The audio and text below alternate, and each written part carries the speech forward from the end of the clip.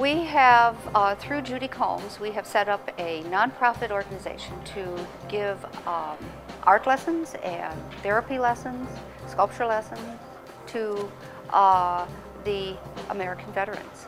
Making art is accessing parts of yourself, especially if you're in the right situation, that don't have to be guarded.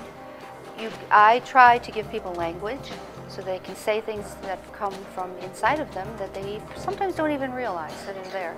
So in spite of the fact that this isn't actually a therapy class, I think it's a therapy class because I think all art is therapy in some way. You're accessing parts of the inside of a person, and that's so wonderful.